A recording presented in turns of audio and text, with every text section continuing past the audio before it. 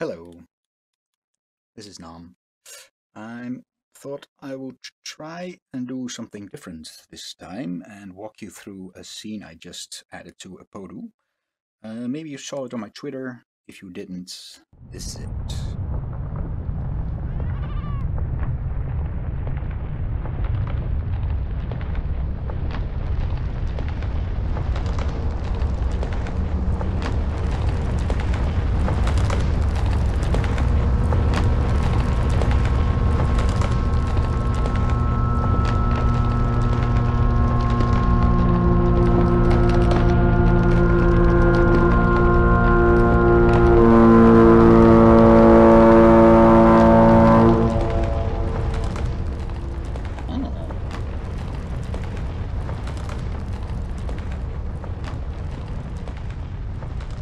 In other words, I put the big ass ship thing, which I call the Mudskipper, in motion, and I get a lot of good reactions on it. I thought maybe it would be interesting to show you how I did it. So this is it in Unity. But first we will have to go to Cinema4D, because I don't know if you can see it, but in the clip just now, but there's a ground breakup effect that I put together, and I wanted to show you how I did that first. And that's over here. I just animated a dynamic system, which is this collection of clumps, I'm calling them here. Let me see, let me just disable shit here. I will have to remember to enable all of it. I modeled 4 clumps, not in blocks this time, just in Cinema4D, because that was just a little quicker. Large one, small one, another small one, and a medium one. I do the small one twice, so it appears more often. I threw those into a cloner in grid mode. Oh, right, because I have cached it. Oh, no. Oh, the cache is wasted now. If you can see what happens, it's just a grid of clones, randomized. I put a random effector on that, so they have a bit of, well, randomness. And put a dynamics tag on that. Set that on apply tag to children, so everything will, every clone that gets generated will be handled as a dynamic object. Let me see, top level, this one. The rest is, I think, not very interesting, except for the self-collision should be off, because I can't make sure that they don't intersect together. And because from this viewpoint you won't see what happens exactly. So I just thought that these kids interact with each other. But let me have a floor object here, which is just a collider. I added 2 cubes to the sides so they wouldn't spread out too much. And that resulted, let me see, in this. And now I'm not sure if this is a cached animation. No, that's not cached. Most time actually went into modeling this shape. Let me see, because that's what dictates the exact behavior. So it's not the exact chip.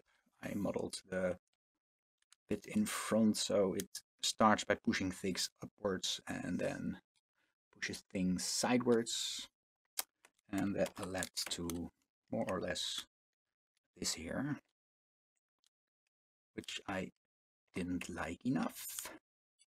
As you can see, there's a lot of friction, so the objects gets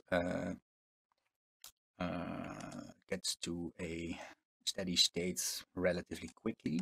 There's no gravity on this at this exact moment, because I turned that off. If I turn that on, gravity is actually just a object that pushes the things down when they get off the ground, but as soon as they are below this plane, I don't want them to bounce around too much, so I restricted my gravity to this box here.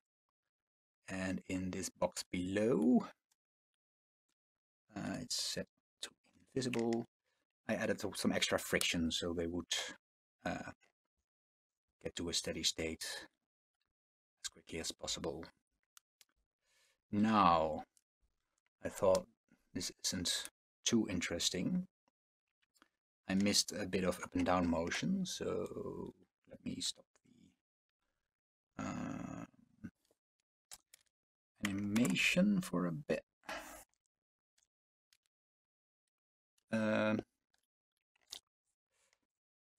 I added a cloner of cubes below, just a grid, which are set to only be collider. Well, I don't know what the exact settings here are really, but it's a question of adding a simulation tag that sets to collider body, and then it presets everything correctly here.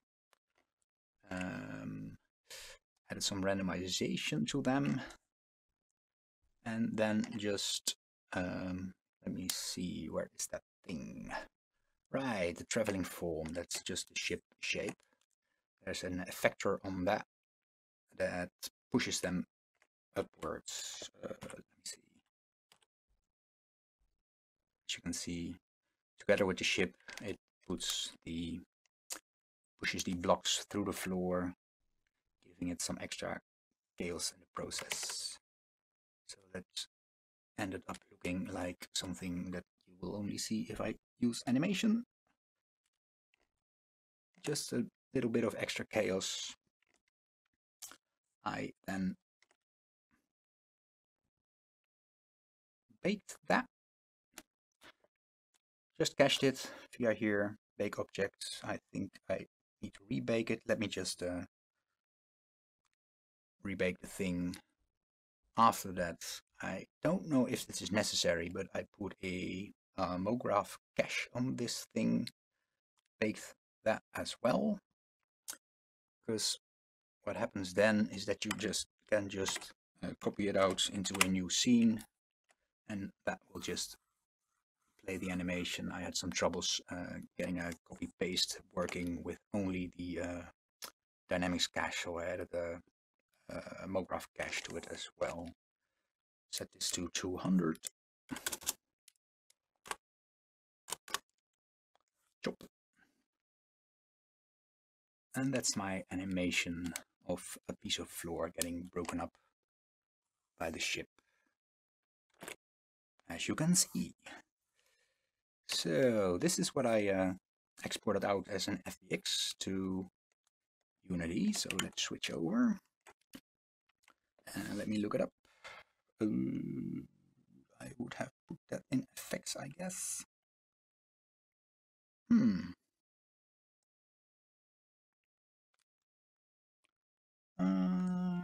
I lost it. Oh, okay. Is it here? Nope. Model Mudskipper. I put it over here. And I just added a single animation from 0 to 200. And it imports just fine. Only thing I messed with in here is the scale factor. I put it at 3, so it would come in somewhat huge. I'm gonna save the scene just to be certain that I don't save over what I have now, because it looks spiffy. Let me see, this is Mudskipper. Just put a big X at the end. That's my new scene then. Let me hide the fog for a moment. Can I find the fog? No, I can't. Maybe this one then? Yeah. Maybe show it like so.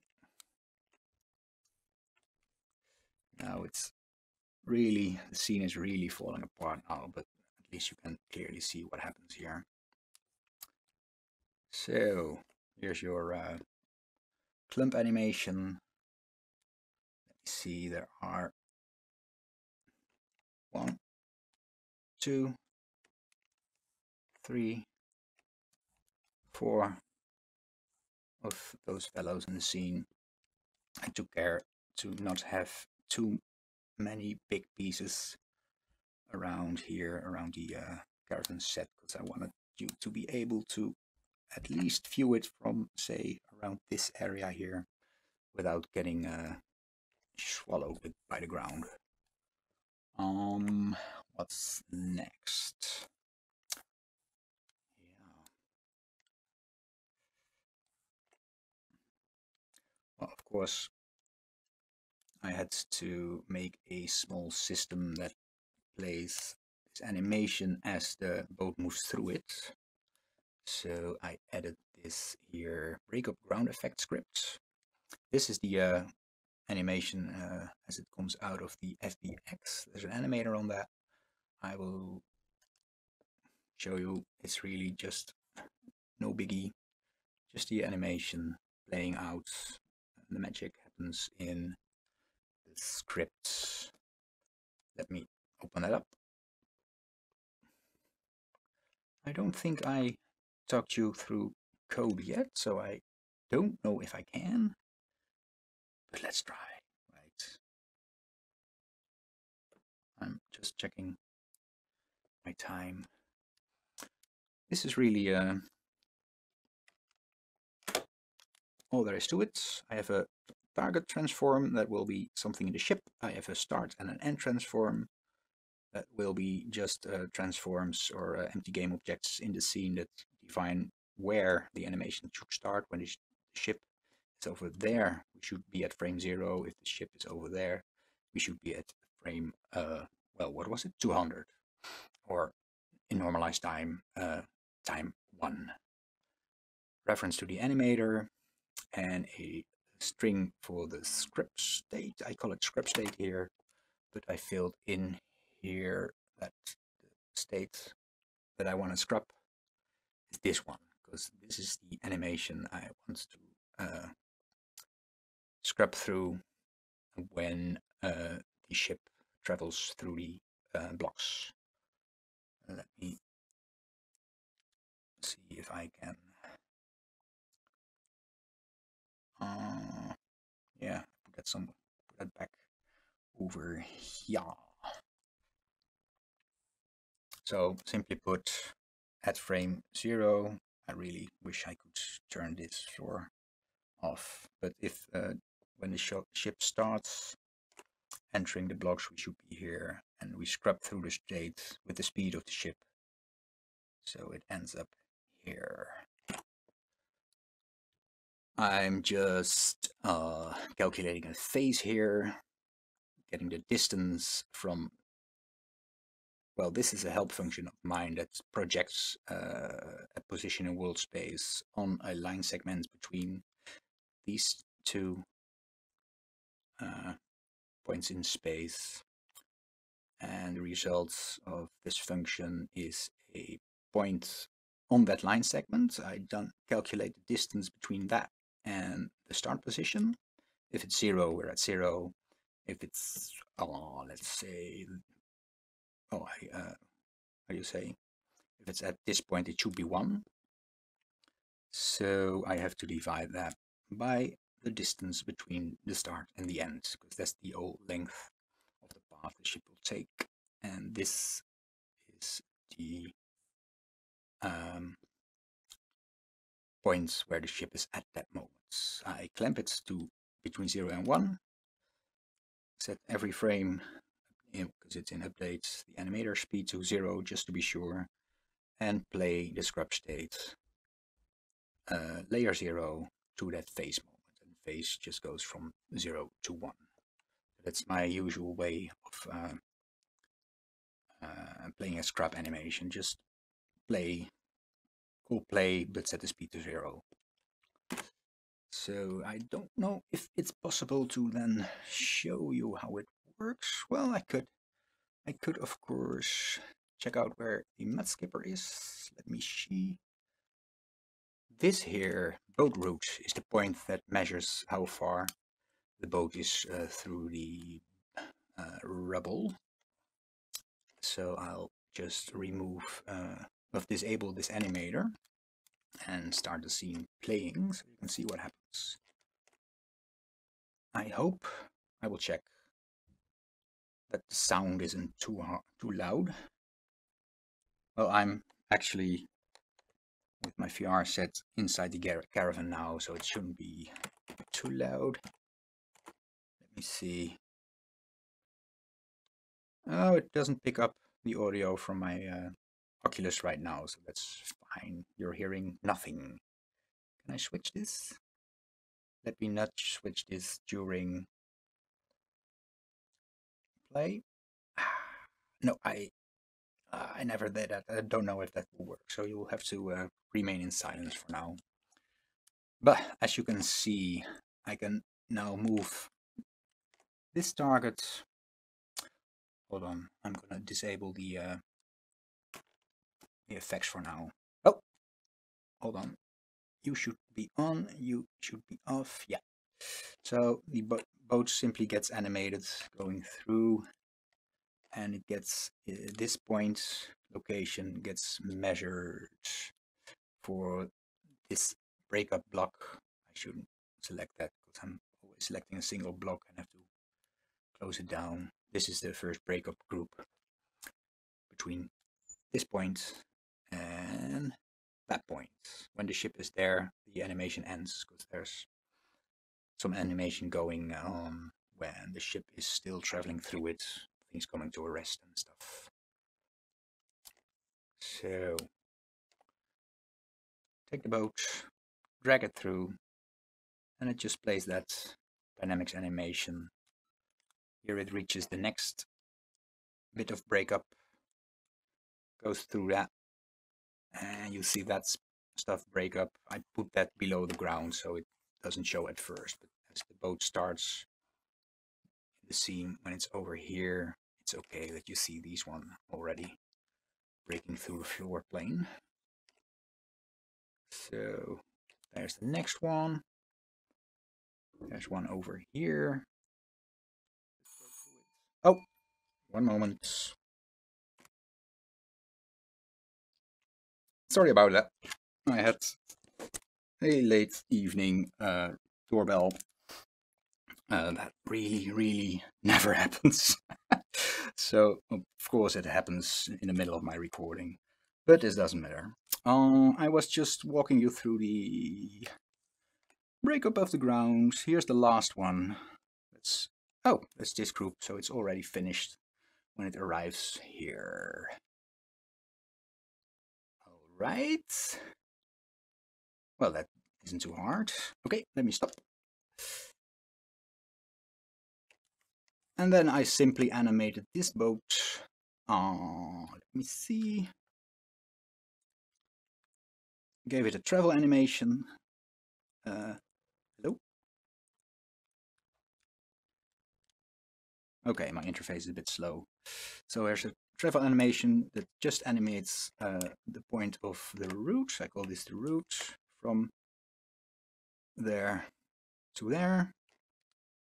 I put that in boat travel anim controller. That's just a base layer. Oh, ignore these one. That was for testing. These can actually go now. No, let me undo that. I might need them later. That's this animation, and I had another animation you can see, and that's just this pivot here, and that's just a very slight waggle of the ship, so it's as if it's moving on waves a bit. Just 2 axes and a bit of position. That adds a lot of extra, and that's on a second layer. That's just because this is just one pivot that doesn't get animated in this.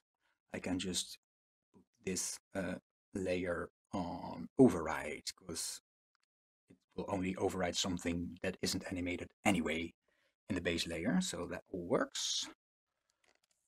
And then I added a very simple auto rotation script to the screw here. I usually do looping rotations with just a script because I'm certain the rotation won't fuck up if you go over 330 degrees and stuff. Really simple. Oh, sorry. Always opens. Have an axis, have an angle per second value, and just transform rotate axis angles per second times time delta time. So that just stays rotating. As you can see. And now I forgot to turn on the animator. You always have to turn on your animator. So that's the motion. Actually, I am almost through because the rest of the scene was, of course, already present and accounted for. I added a few nice particle systems. Here's a big dust particle system that just, let me show you the shape, just a line along the full length of the ship that warps out these, what's it, hexagons. I use hexagons everywhere, I think. They just slowly fall to the ground. That's just a matter of, oh well, the gravity modifier is just at 0 here. Anything special here? Not really. Color over lifetime just to fade from transparent to visible to transparent. Size over lifetime does something. Oh yeah, sorry, I need to open it up. This looked good, so I kept it. Rotation over lifetime. I'm not sure if this is the best way to add rotation. I usually do it like this. I think you can always also do something with the randomized rotation and start rotation here, but I'm not sure. Let me see. I added another one of those over here at the rotor here. Oh, the screw rotor. What is it? And that's just the dust.